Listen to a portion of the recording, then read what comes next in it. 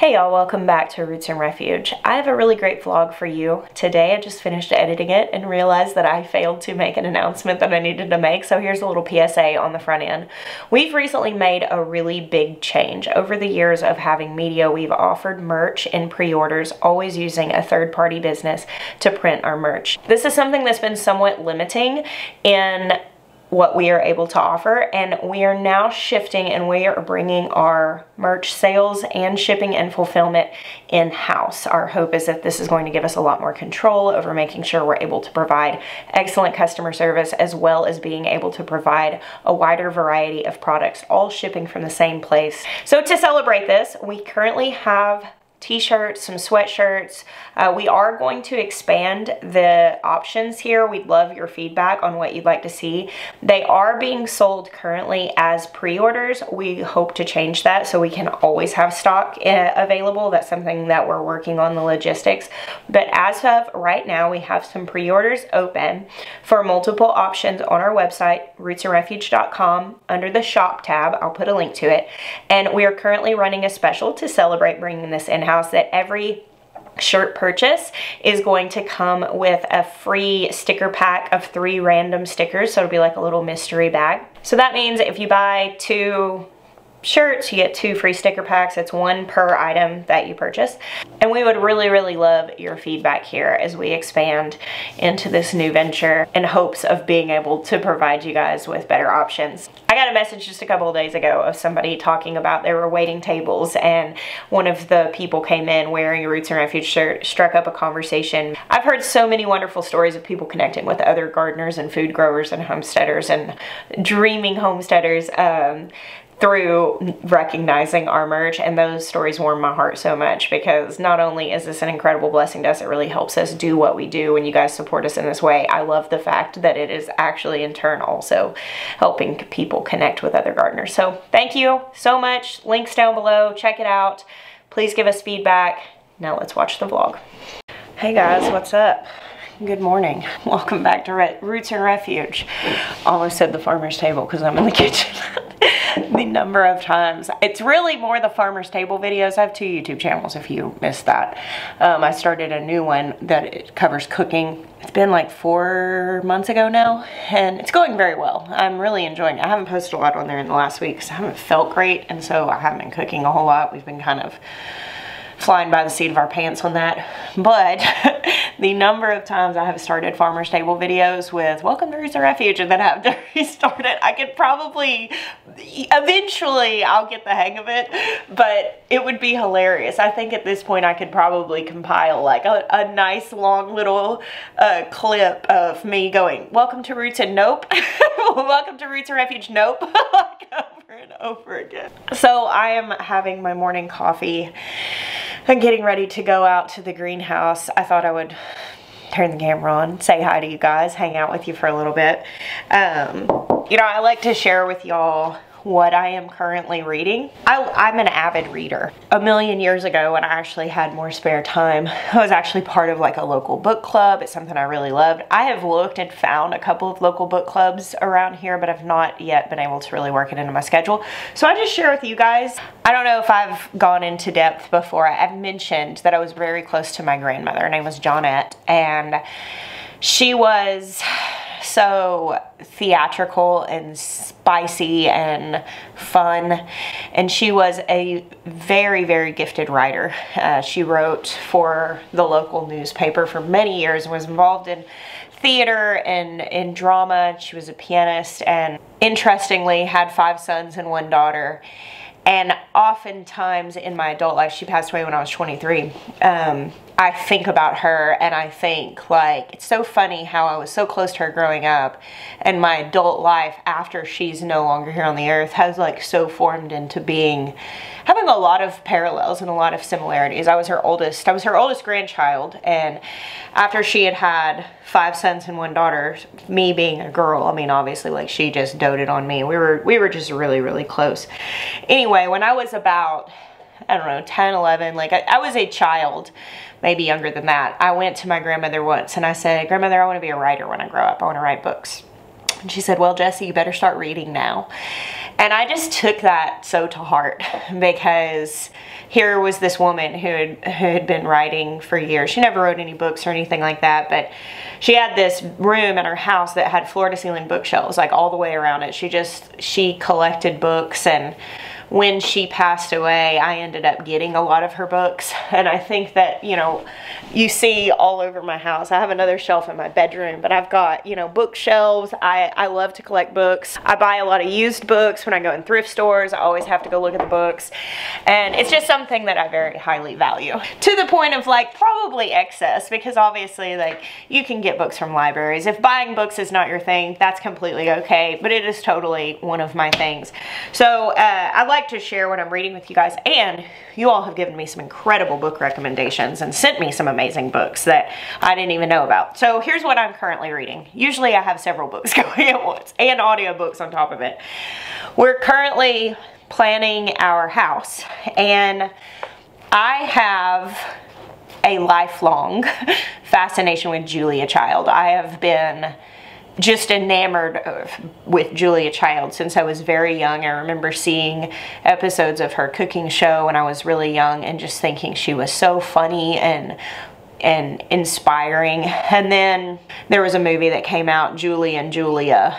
I mean, I don't know how long ago it was that came out. When I was really first like learning to cook from scratch, and that movie really inspired me, which sent me like into the deep end of like reading all about Julia Child and learning all about her life. She's a fascinating woman. As we are preparing to make my dream kitchen, I saw this book and I ended up purchasing it. It's called In Julia's Kitchen. Now, this is probably one that people could get from the library and get a lot out of it. I don't know that it's something that I'll necessarily read again and again, but it's all about like different things about her kitchen design and kind of breaking down like TV kitchens and philosophies in kitchen design. It's a pretty cool book. I'm liking it. Definitely some food for thought. The next book that I recently got that I've just been opening up, this was sent to me by a viewer, Miss Nina. Thank you so much. It's the Tucci cookbook. So this is a Stanley Tucci cookbook. This had really great reviews as far as being, you know, like a real food cookbook, a lot of kind of seasonal eating. It definitely has a lot of Italian heritage cooking in it. But so far, just looking through here, I was like, okay, this is going to be really awesome, I think, for the summer garden. And of course, Italian cooking often does use a lot of fresh stuff like that, lots of herbs and stuff like that. And so I'm really excited to cook some things out of this year. And then last, I actually had this one on pre-order, and I'm like holding off. I haven't gotten into it yet because when I read Kristin and Hannah's books, these like just completely engage me, and I get so sucked in and have a really hard time like doing my responsibilities. And right now, this particular week is a very busy week. I do not have time to get sucked into a book. If you have not read any Kristin and Hannah's book, she is probably one of my favorite authors ever, but definitely one of my favorite contemporary authors that's like alive right now and actively still writing books. And this is her brand new one. She has 2 books that stand out to me. I think I've read like 8 or 9 of her books. I've read a lot of them, and they're all good, but she wrote one called The Nightingale, and I've mentioned it before. Several of you have read it on my recommendation and loved it. It's set in World War II and in Nazi-occupied France, and it's about 2 sisters. I mean, it will break your heart. Like, if you don't like a heavy book and you don't like to cry on the pages of a novel, it's not for you. But if you like that, like, it's a great book. And then she has another one called The Great Alone.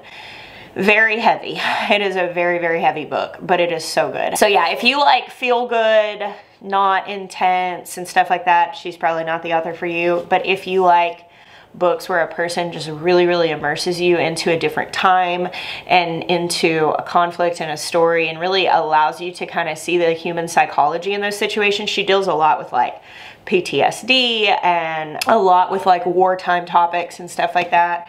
She's an incredible writer, and this is her new one. It's about the Vietnam era. Oh, another one of her books that is also extremely good. I would say it actually ranks up there with the other two I mentioned, is The Four Winds, and it's about the Dust Bowl and kind of what that was like. And man, I learn a lot. Like, I love a book where it kind of introduces a historical topic to me that I can then go research it more and really learn a lot. And then I love a book that makes me think, like, what would I do if I were in that situation? So she definitely has like a little bit of like a homesteading and gardening theme in a lot of her books. So like The Nightingale, one of the sisters is a gardener, and of course it's dealing with the rationing and trying to feed your family during wartime. And then The Great Alone, they're going to homestead in Alaska. And then The Dust Bowl, of course, they're farming and, you know, the Depression era, and then migrant labor, you know, and it's dealing a lot with life on a farm. And so, I don't know, it's very cool. I haven't read this one yet, obviously I just got it, but I'm sure it's going to be awesome. And if you like books like that, I definitely recommend her. So, I just thought I would share that with you guys. I have this little stack of books here that I just recently got and was like, I want to tell my friends about these. Last night, at like 6:30, we're in here making dinner. I made salmon chowder with canned salmon. I probably won't make it again. The taste was good. I only tasted it. It had a lot of dairy and I couldn't really eat it. Everybody really liked the taste. The texture was a little weird because canned salmon has bones in it. I think that if I make that again, it needs to be with salmon fillets. I've made clam chowder that way, and it was more or less that. I just thought I had clams and I didn't, so I tried to improvise. And it was okay. Everybody ate it, but we all mutually decided we wouldn't do that again. But at like 6:30, Jeremiah's like, do you have bread for school lunches tomorrow? And I was like, no. So I started the bread. I fell asleep when it was in the oven. Thankfully, Jeremiah is a night owl. And so I woke up at like 2 in the morning and flew out of bed thinking my bread was still in the oven. It was out. He handled it. All right, let's go outside. I want to go out to the greenhouse and say good morning to the farm. What a beautiful morning. The birds are singing. The cows are mooing. The sun is shining. So the sun rises over the trees here where you can see. It's mid-morning now. It's about 8:45. And I love the way that this field looks. The camera can't quite capture it. But right when the sun comes up, it's just everything is kissed by that beautiful golden glow. Our house is going to go right here in this field. And on that side of the house, we're doing like a little sun porch. It's not real big, but it's enough space to, you know, like bring some plants in, keep some house plants, and then also I'll probably use that some for like early seed starting, because my greenhouse is kind of big and I have a hard time keeping it warm enough during this, like, it's just a few week period here in February that we really have to work towards that. But with the sun porch, I'm so excited. It's right there where the sun comes up, and it's just gonna be so nice to be able to sit in there in the morning, have coffee, be kissed by the sunshine. Hey there, nosies.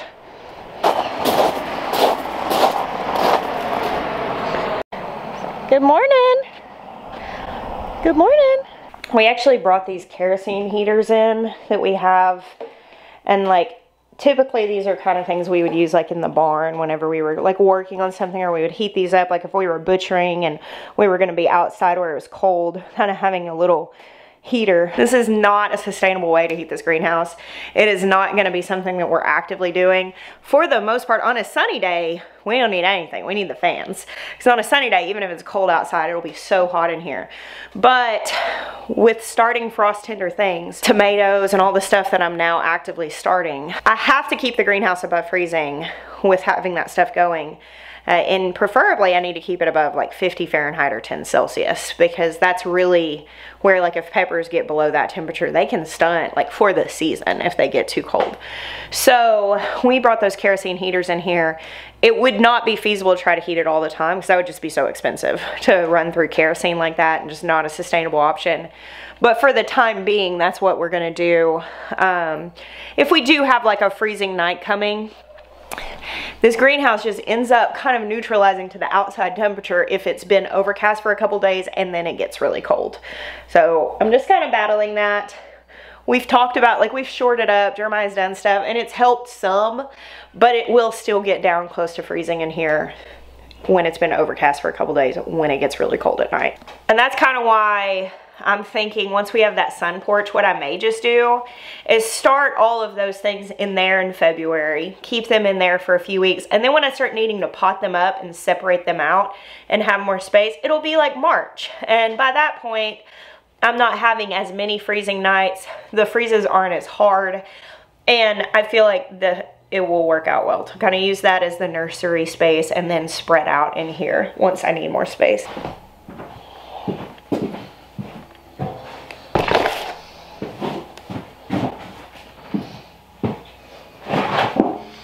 So today is February 15th. This is historically my seed starting day. Now that I live in South Carolina, I do actually start some seeds like a week or two before that. I'll start peppers and get eggplants in the soil just because they can take a little longer. But this is the day that I have for many years begun starting my tomatoes. At this point I grow so many that I don't always get them started on today. But today I'm gonna sow some tomato seeds, which is a really big deal for me. I really don't struggle with it nearly as much now because we're just so darn busy that I embrace the restful season a little more than I used to know how to. And I don't know if that's busyness or if it's just getting older and realizing how fast time goes by. But for a long time, February 15th was like my lifeline day because it meant to me that the wait was over and that the winter was coming to a close. And I had a really hard time for a long time with like seasonal depression and stuff like that. And as I said, it's really not such an issue for me anymore. I still get a little bit blue. Today is the day that I get to start seeds. I'm just putting some names and tags. The way I start my tomato seeds, and I've done a video in the past kind of going over this in depth. Today's more vloggy. What I do with my tomato seeds is I will do like, this is gonna be one variety. And I'm gonna put multiple seeds in this cup. And when the seedlings come up, I just pluck them out carefully, maintaining all the roots intact. And then I just replant them into separate cups. So I can start my whole garden's worth of seeds in just a couple of trays because each one of these cups is going to be a different variety. And that's kind of what I was mentioning. Once we have our little sun porch, I could keep it warm being attached to the house a little bit easier. We're building it to be able to keep it warm. And I can start my seeds like this in there. And then once it's time to start separating out and I really need to spread out into more space, it'll be consistently warm enough out here to do that. So this is where I always go a little crazy because when it's time to start these seeds, it's like, just this. Do I have space to grow 14 plants of Barry's Crazy Cherry? I do not. No, goodness no, I don't have that much space. Did I just drop 14 seeds in this cup? Yes, I did. I will end up, when all these seedlings come up, do I have the heart to just cut them off? No, I don't. So I'll end up putting them in 14 different cups and I'll end up with all these plants. I am going to try to rein myself in and not do that with everything. I do like to start extra seeds because I like to be able to share with people that don't have the space, but I'm starting tomato seeds. 2024 garden, here it is. Just in a handful of months, we'll be walking among 7-foot plants that come from these seeds. All right, let's see if I can rein it in. I'm gonna do 5 of these. 7, close enough.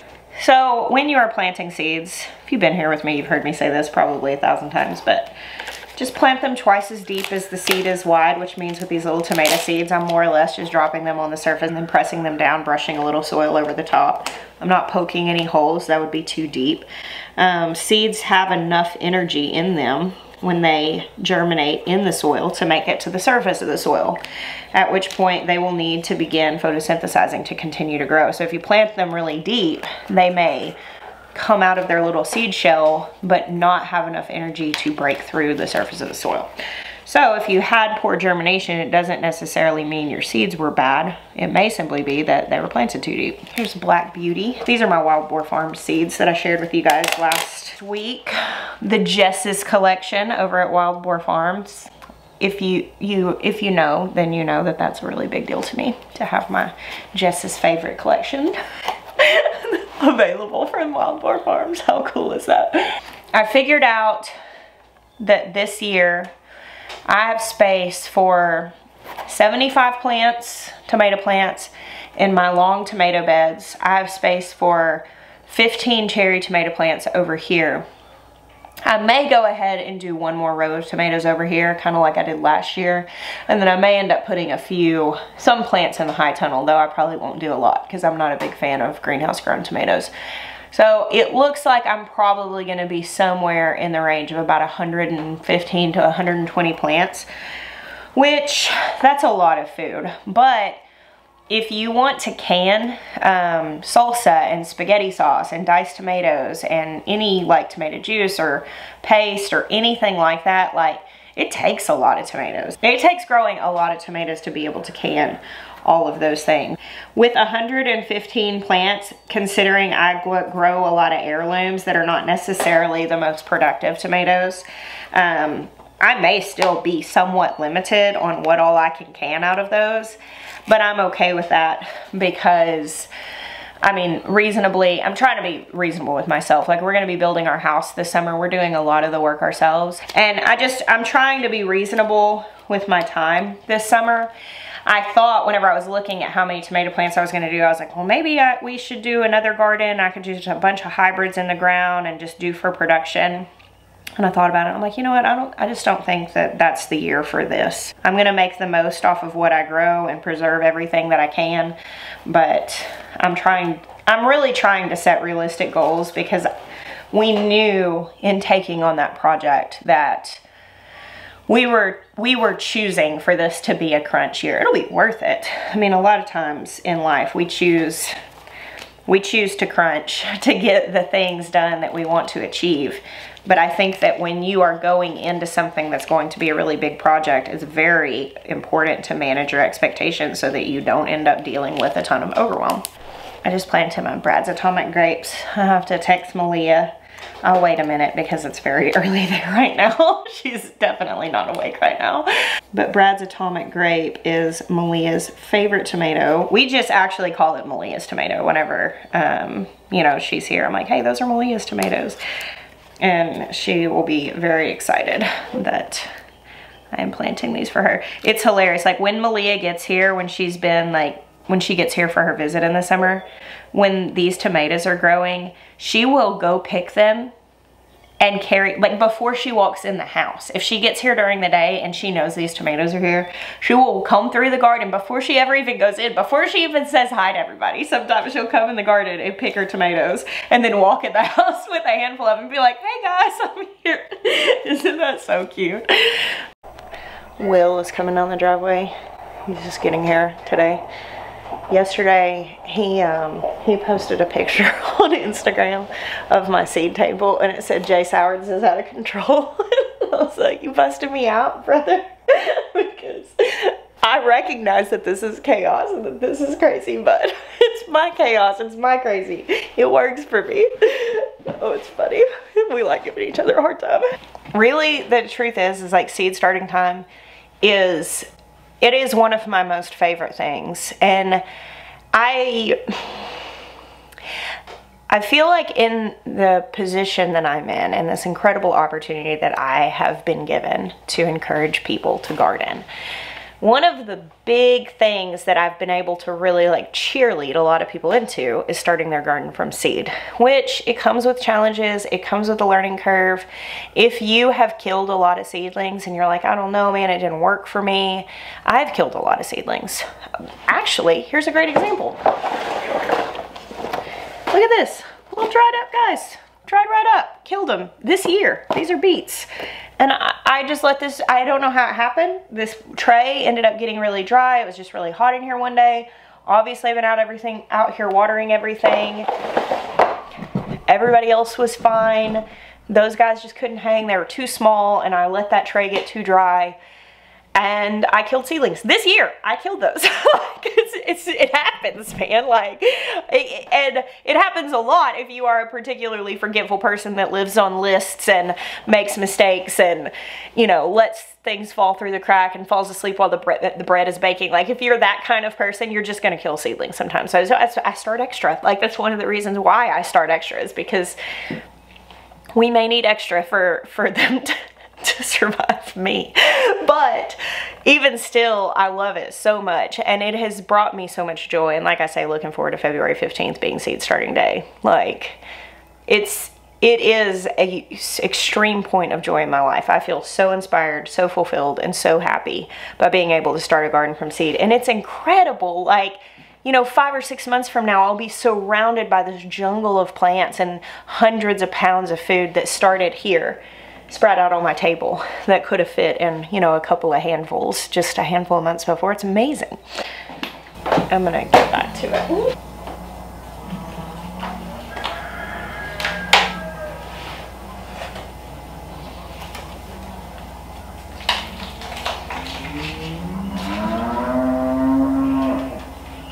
So maybe my chaos is not quite as organized as I'm presenting it, because I'm still looking for things. It's fine, it's all under control.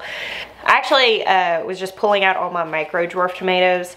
Last year, I got a lot of micro dwarf tomato seeds, and my plan was to do kind of like a micro dwarf project in my green stalks. However, we had the shade cloth on our high tunnel. We were really struggling with keeping the temperature regulated. We have done some things this year to amend that and gotten kind of some emergency measures in place to make sure that we're not going to deal with that again. My project didn't do what I hoped it would last year because my seedlings all got off to a really rough start. Now, once we had the shade cloth off, I ended up starting a whole new round of seedlings and replacing the plants in the green stalks. And the second wave did really well. They grew, they looked really cool. The problem is that tomatoes start dropping their blossoms when it's like 90 Fahrenheit or 32 Celsius. And it is that here anytime, like mid-June and on. It's that hot here.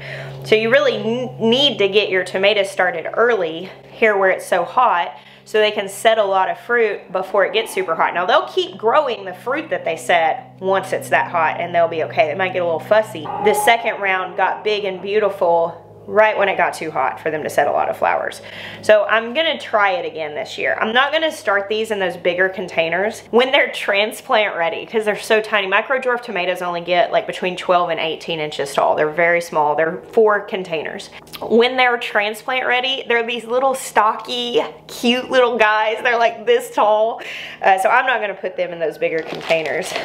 I was looking for one particular tomato that I have that's called Julia Child. It's actually, I bought it to grow because I love Julia Child so much, and I'm not 100% sure where I put the seeds. They're here somewhere. I also found my seed package for one I've got to grow called Grandma Mary. My mother's name is Mary. My kids call her Grandma Mary, so gotta grow those. Gosh, it's just so hard. This is why I end up with 87 varieties of tomatoes, because when it's seed starting time, I'm so happy. I'm so inspired. And then I see all of them, and every single one of them is awesome. And I just want to grow them all. Self-control in this regard is really just not my strong suit. Just be real with you. It's not. I'm trying to stick to my plan. Y'all talk me down. Tell me don't start 87 varieties of tomatoes. Jessica Sowards, don't do it. Isn't this just such a happy sight? Will actually messaged me and needs my input on something. I'm gonna go talk to him and step away from the tomato seeds. All right, guys, I am going to go discuss some future garden plans with Will. We're mixing some things up this year, and I've been chewing on it. It's now time to decide. Thank you guys for hanging out with me this morning. Tell me when you're starting your tomatoes. Do you struggle this way like I do? Do you have a realistic grasp on what you need to do? Do you have a garden plan that you faithfully stick to, or are you just a wild one at heart where you just need to control all the things? Thank you guys for hanging out with me today and all the days you do. I bless you. Until next time.